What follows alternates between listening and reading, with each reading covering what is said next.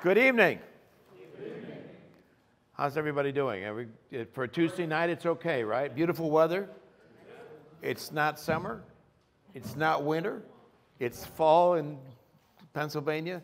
One of the better times to be in Pennsylvania, right? All right. And I'm just fine with this back and forth stuff. So it's a delight to be back here and working with Andrew and all the folks here at Mann Lake. And by the way, the people in the back of the room, when I was started here at Mann Lake, Frank was the manager. I think he now reports to Andrew. And Andrew was the flunky. He helped me unload everything, load up the car, So, see, there's hope yet. So tonight we got a lot to do. I want to talk about queens and I want to talk about queen rearing, and it's going to be hard to get it all in. So I want to know, first of all, a little bit about you folks and where you are. How many are brand new beekeepers? All right, so about 10, 15% of you. How many of you have had bees more than 5 years? Okay, that tells me a lot. How many of you have more than 100 colonies? Wow, okay. How many have over 10 colonies? Okay, well, we got some serious work to do then, folks. So when we talk about queens and how to live with them, we're going to review queen biology. We're going to talk about how to produce queens, how bees produce queens. That's my emphasis tonight. But we're going to get into queen rearing. We're going to talk about mating behavior. We're going to talk about a little bit about drone congregation areas and how queen bees recognize each other, or worker bees recognize queen bees, and all the things that are involved with that. Now, the first thing you need to do if you're going to be working with queen honeybees is to forget all that stuff that goes on in England about royalty, the queen, the king, and all of that. Perhaps the best, I'm sorry if this is that too breathy? Is that better? Yeah. Okay. The best analogy I can make for beekeepers is the madness of King George, which, the king that went crazy. So that reminds you of where we are in beekeeping, that quite often we start to go mad when we start trying to deal with honeybee queens and all the things that are going on. Also get the idea that the queen's in charge of the hive out of your brain. It does not happen. The queen bee has no say whatsoever in what goes on inside that hive. It's up to the workers. It's a communist society, if you believe in things like that. It's, an Amazonian society, if you will, because the women are in charge. The drones are there for the convenience of the queen, and that's it. So the worker bees, they're all female.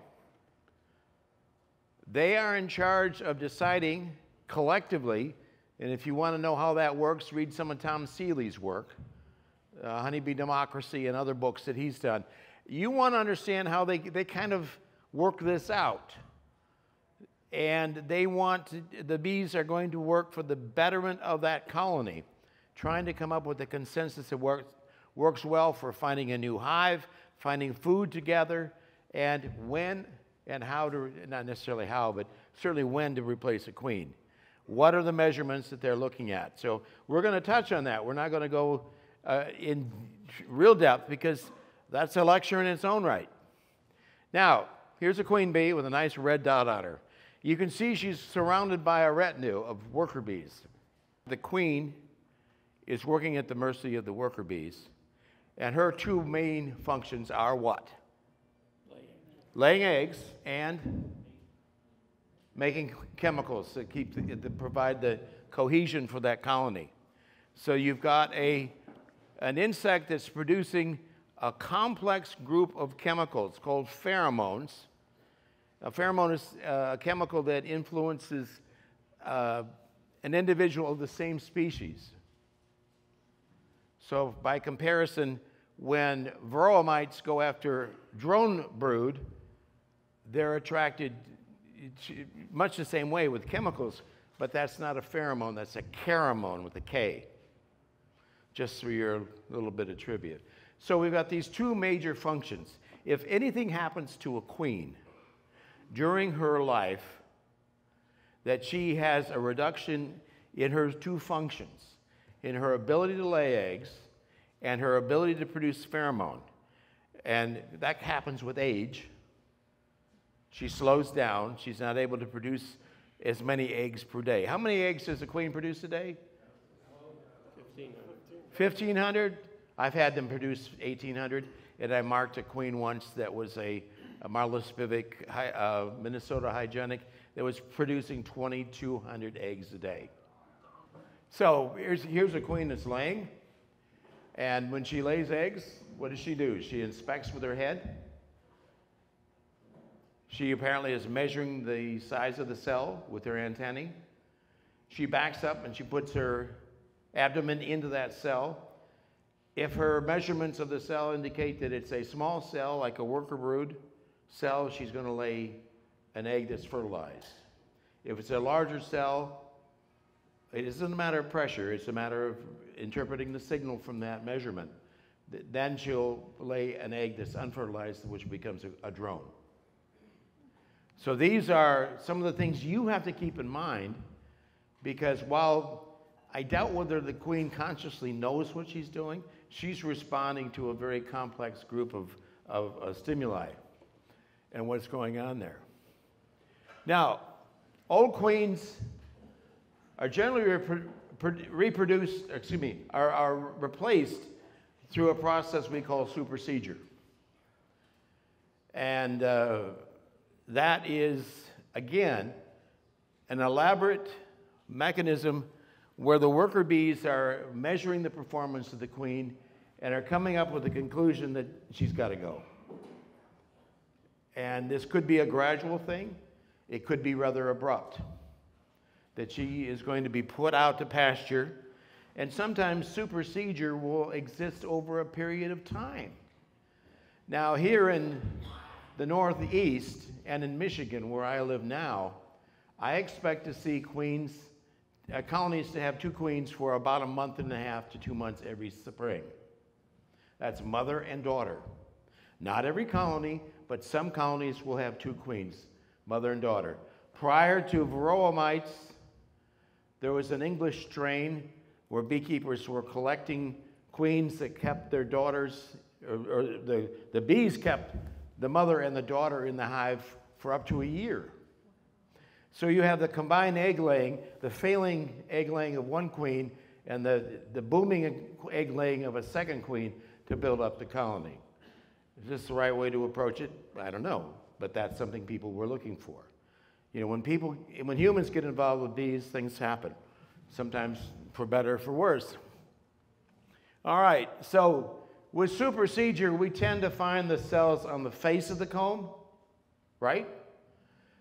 No guarantees. It could be at the bottom if that's where the brood nest is.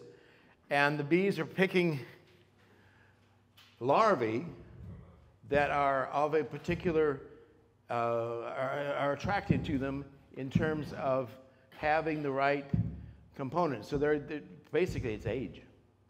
They want a young larvae, but as I explain later, they may actually take an older larvae from time to time and use them. So if you have a colony that's failing, the queen is failing, not the colony is failing, but because the queen is failing, the colony doesn't look so hot. So you see a frame like this. There are multiple problems here, right? I think, I'm looking at this slide this afternoon, and I'm thinking, I think this may be a light case of European foul brood. But that's not my point. We have a reduction in the egg laying rate. It's very spotty. I don't think this is a function of varroa mites. I think this is a failing queen. She's running out of sperm. The bees are starting the process of producing a daughter queen. So how many cells do we see? 2? 1 up here and 1 over here, right? Oh, and okay, yeah, 1 over there. So there's 3 and maybe a 4th one there. And are they following the book? Here at the bottom, are they swarm cells or are they just cups? So we don't know until we look. There's no guarantee in how all this is going to work together. So With a viable queen, a healthy queen, if you will, the other extreme, she lays up that colony and she's got brood in every corner. We've got young bees emerging in large numbers.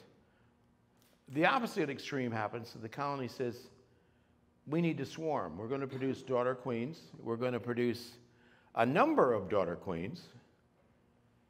So the old queen can leave with the primary swarm and leave an array of ages of daughter queens so that some will emerge to go with a second swarm and a third swarm. And those secondary and tertiary and sometimes quaternary and whatever, there may be multiple queens. My record is 8 queens in a swarm. How many have you seen? 2? All right. Well, we have an auction here. 3? Okay. So, you see the point is, those bees are taking young, unmated queens with the swarm, and at that point, those young queens are producing some of that pheromone. Not as much as a laying queen does. They're taking some of their pheromone, and they're going to go out and find a new home using all those processes that Tom Seeley has described in Honeybee Democracy, and they vote on locations. And if somebody says, I want to go here, and the rest of the bees say no, they kind of hold those bees back. They do a full body block. So they vote for the ones that are the most bees are dancing for. Now, as we do this, the parent colony is draining off a large number of the worker bees, right? And so you've got the last of those queens will probably become the new mother of that colony. So here it is, May or June, colony's swarming. They've issued 3 or 4 swarms. The last queen that's produced by the bees is going to go out and mate, and maybe she'll make it back. Statistically, about 75% of the time she does. 25% of the time she's eaten by a dragonfly, caught by a thunderstorm, or she goes to the wrong hive and is killed by her neighbor hives, bees. So 25% loss. Wait a minute. Have you factored that into your, I'm going to let the bees swarm? That you're going to have that kind of a loss? What's going to happen to that colony if they lose their queen? You're going to go back into that colony in July or August, and there are going to be a bunch of eggs, multiple eggs in the bottom of the cells, and they're all going to develop into drone brood, worker-sized drone brood. And those are laying workers. And that's a reflection of this whole system going belly up, that you've got a complete reversal of what the bees wanted, biologically wanted, and what you want as a beekeeper. So this is why I promote the idea of you making up the increased colonies rather than letting the bees make the decisions. On the other hand, if you have a colony that's got laying workers, there are ways that you can manage them if you're willing to work at it. So that primary swarm that you're catching, 3, 4, 5 pounds of bees, it's a great prize. How many of you catch swarms? Yeah, most of us do. If we're physically able and it's fun. I rely on swarms. I've let my bees produce swarms, and I now rely on swarms to come into my empty equipment every year and repopulate the hives. I'm serious. If you have empty equipment and you monitor what's going on, that once you have a stable bee environment in your community, and I'm in the city of Kalamazoo, I know it's not a big city, but the bees are coming in every year. And my son says, oh, the scout bees are checking out, he'll tell me which hive. And a couple days later, we've got a swarm in there. So it is something you can look forward to if you're patient and you're willing to put up with a little of Mother Nature's vagaries. All right. Here you're going to see a swarm in the air. You've all seen it, right? It's a fun, happy thing. Brings me joy. It also brings me joy when they come back or you put them into a new hive. I love watching bees crawl back into a box or a new box. I just think it's the coolest thing. I know I have some strange behaviors. All right. I'm not happy with this microphone. Just going on record. A sudden death of a queen. You're out working your beehive, and you accidentally shake a frame a little too hard, or the queen does a swan dive off of the frame onto the ground, and you go crunch.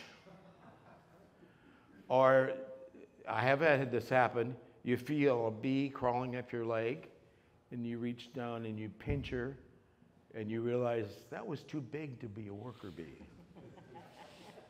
And you shake the dead queen out of your pant legs. Done that too. All right.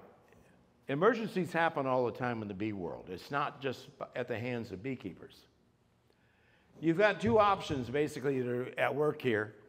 The bees are going to produce queens with queen cups, or they're going to modify worker cells to become emergency cells. And usually it's the cells that they're going to work on. So they're going to rebuild those worker cells. So queen cups are often used for swarm cell production, for swarming, which we just talked about, and they're used in supercedure. So here are some cells at the bottom. This is a fairly new hive, new equipment, and you see a cup over here on the third frame, and a cell here on the two over. You see some drone brood. What else do you see? Okay, maybe queens over here on the second one.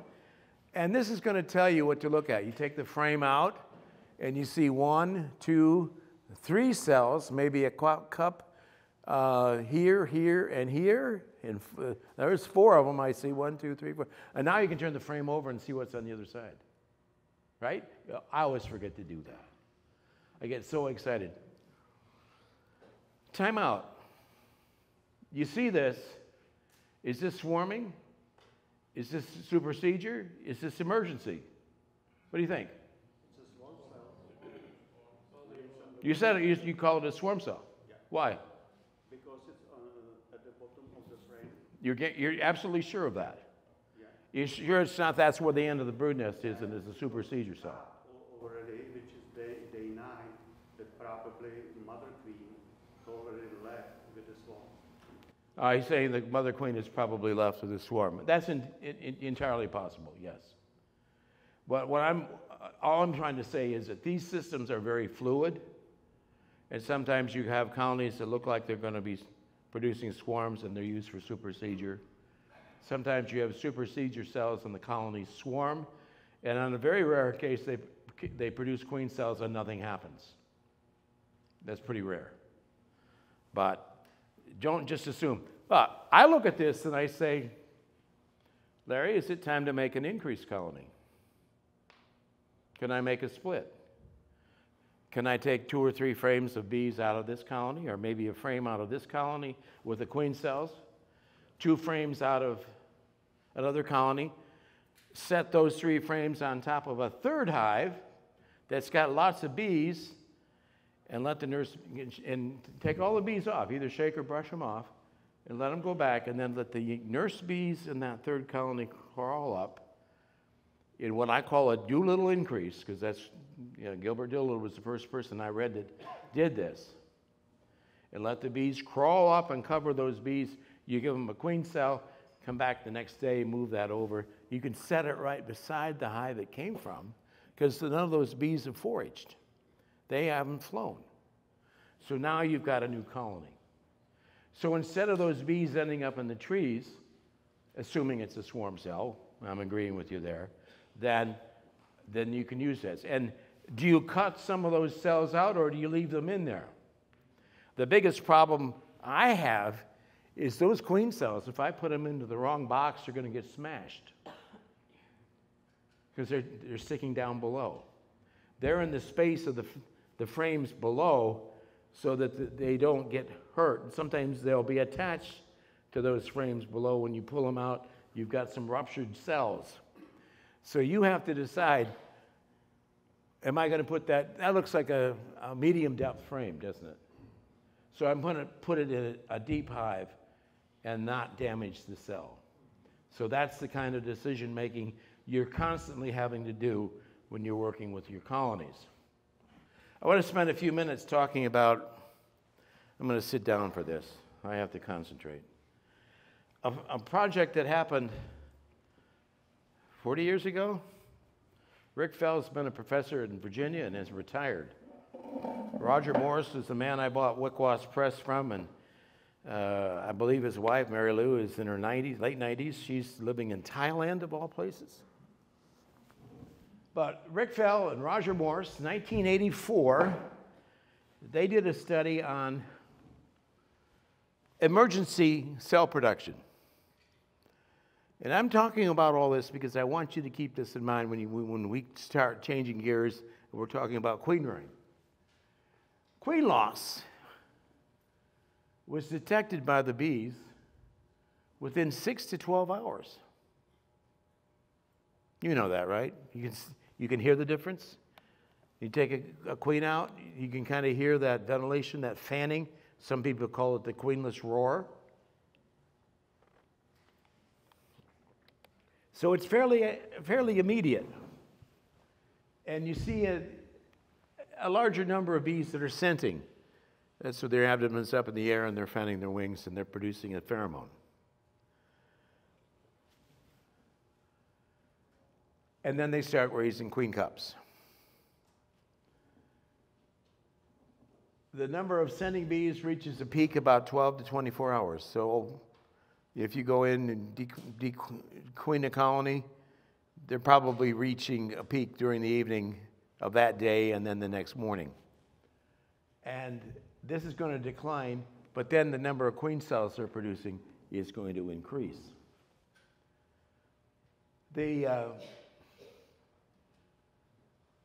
Most of the queen cells are going to be produced between 12 and 48 hours. So half a day to 2 days. They're going to start that queen cell production. And as you see, or you don't see, it's going to be an approximate thing because some of those emergency cells are going to be based on larvae that are less than 2 days of age. So when we graft, or if we select colonies for queen rearing, we tend to go for the youngest possible larvae to start a queen. You all knew that, right? I'm sorry if I've turned my back on you folks. It's not on purpose. And then, but 25% are 3-day-old larvae. So you can produce queens from those bigger larvae if you're producing queens. And even 10% are 4 days. That's a big larvae. Now, is this desperation by the bees that they're going to use larvae that old? But this, I'm not arguing with this work. I'm just saying there's a lot of variability, a lot of flexibility in this system in nature. The key here is that they're selecting larvae and not eggs. Of 268 cells, only 2 were eggs. One survived, and one developed into a drone. Okay, that's interesting. I have no explanation for that because the next line it says that the overall rate for queen cell construction over drone larvae was 9.3%. 10% of the queen cells will never produce a queen. No matter what magic you've got in your toolbox, those drones will never lay eggs. Is this an aberration of the study? I don't know. It needs to be repeated. So if you put in a frame of eggs and larvae, and in this case it was all, these were all newly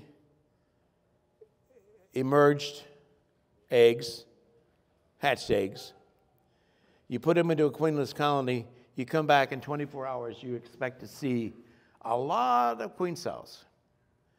But as time goes on, if you check every day very quickly, the number of those cells will be reduced. And the bees are selecting, you know, say, well, we don't think this one's going to be a good queen. Whatever they're thinking. Well, I don't think they're thinking. They're responding to the stimuli of the hive. And so they're going to end up with a fewer number of these cells. So the rate of new cell production after queen loss was high for 2 to 4 days and then declined, which is kind of what that one frame showed. The number of cells produced peaked on the 3rd or 4th day. So you've got this increase in number of cells and then a reduction. Questions on what I've said so far?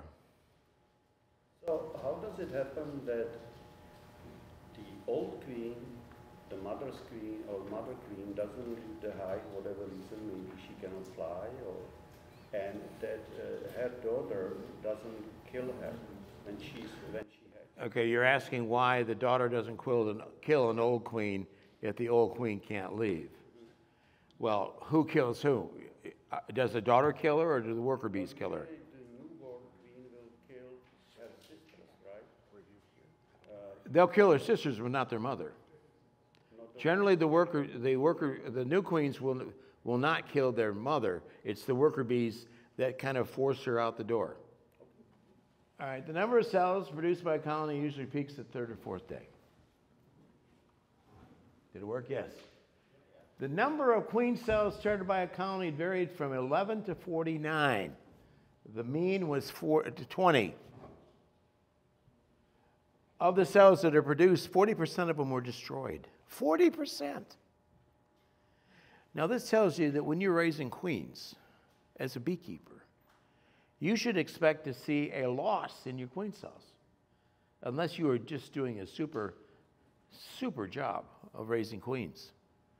That there is a natural selection by the bees to eliminate some of them. And here's the other thing that just scares the hell out of me. New queen cells were started as later as 8 or 9 days after dequeening. Wait a minute. Aren't they pretty much pupae at that point? So, yeah, that's kind of scary. All right. So here's some queen cells in development. I see 3. Do you see more than 3? 1 over here, 2 over here. And what I look for on queen cell production is white wax. Do you see the white wax on the 2 on the right?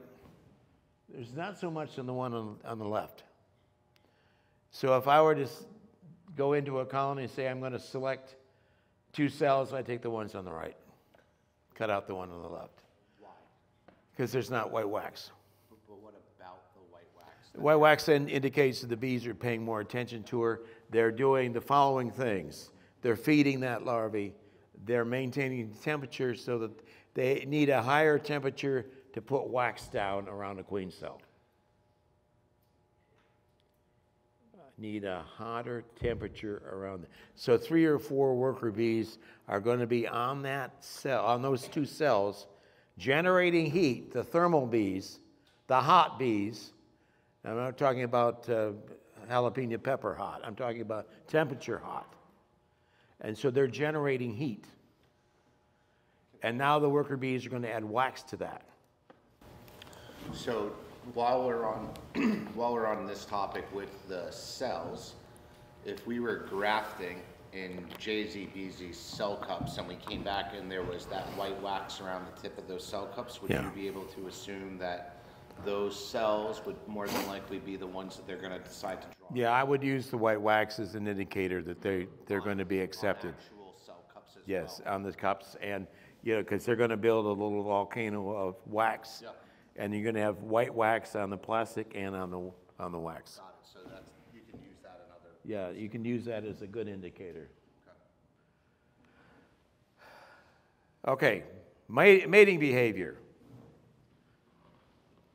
I brought a book I want you to consider. It's Mating Biology of the Honeybees, Apis mellifera, by Gundren and Nicholas Kerniger, who are German scientists and good friends. Jamie Ellis in Florida, Lawrence Connor, whoever that is. The Kernigers wanted help because while their English is proficient, It's German English. You know what I'm talking about? So we help translate it. You know, I joke, I say, well, I had to take the Georgia accent out of this book because Jamie worked on it, and then I had to go through. But it was a collaborative effort. You need to understand how bees mate. I have a book on bee sex essentials. I'm not putting it up because I've only got one left today. I'll send it to you if you really want it. But mating behavior, and it is fascinating to me that we know so much more about sex and worker bees and queen bees than we ever have. And we now know that those queens, when I was in graduate school, back in the old days, we were told that every queen mated with one drone. This is the 1960s. And then in the 70s, you know, they're a little more promiscuous. Curiously promiscuous, the phrase that we used. And so now we've got genetic evidence that you can find different genetic patterns, up to 61 drones in one spermatheca. That's one busy female. Now, is she able to do that all in one trip? I don't know, she's not telling. But we know from the study that Kernigers and others have done, the actual mating process is very fast, a matter of seconds. And so one drone mounts the queen, ejaculates, falls back, falls off. The next drone mounts the queen. He's got a device on his legs that pulls out the junk from the first drone. He mounts the queen, falls back, ejaculates. It just goes on and on and on. So in a 30-second period, that queen could mate with a number of drones. How many? Well, it's kind of hard to be up there with the stopwatch. Now, at the meeting Saturday or Sunday, Mark Gingrich, the president of the Pennsylvania Beekeepers, gave a talk about his work with mechanical drones and suspended queens to look at mating in DCAs. So we're going to get close-up photos real fast on all this. All right, we may blow our socks off. So keep in mind the queens only mate outside the hive. If they're mating with 14 to 16 drones, and the mating is going to happen between she's 1 and 2 weeks old. She can mate later, but she's probably not going to. At that point, her pheromone production is going to have her settle into egg laying even if she's not fertilized. So you can get a queen, an older queen that's in a hive that's laying eggs, and that colony is going to go droning on you. So if you have a virgin queen and she leaves, let's say like 2 or 3 days, you know, around that day 7 or after 8 or 7. 9, and what would happen that would keep her from going out for nearly 20 days? Like, would it be heavy rain? What would happen? Well, any weather event, and we've all seen weather reports from Georgia where a lot of us get our queens in packages, and they say, oh, the season's delayed because it's rained for 2 weeks in Georgia. Right. That means you've lost the whole cycle of queens that'll never mate. The producer should go in and destroy those queens and put new cells in, or new queens in. And the drones that were going to be mating, they've died of old age, without a smile on their face. I shouldn't say that. I yell at my son when he makes comments like that. All right, we've kind of talked about that. So the only other time a queen is likely to fly after she's finished this mating flight is if she goes out on a swarm. Now, there could be an absconding swarm, which I'm going to just say is a subtype of swarming, so I covered it. All right, virgin queens. we love these ladies. I've worked with virgin queens for an intense period of about 5 years where we were emerging them, marking them, putting them into colonies, letting them mate, letting them come back, and we knew that we had that queen because she was marked. A couple of sidebars here. When you're handling virgins, you're getting her pheromone on your fingers. I wasn't wearing gloves. And then the next virgin queen you handle smells the first virgin's pheromones, and she stings your fingertips. I'm serious. So you get a lot of stings. I don't get that from mated queens. Do you? Handling queens, marking them? So they are feisty little rascals. The other thing that happens with virgin queens is that if you don't have complete mastery of her position in space and time, she will fly away. And almost predictably, she will come back. And then, 5-10 minutes later, she's crawling around on your work table. And you say, what have you been doing? Have you just gone out exploring, or have you mated? She's too young to mate, according to the books. So we'll put her back in the cage and say, okay, she's still a virgin. And if she mated naturally, she just got a head start. I don't think she's mated. We haven't found any that with mating signs.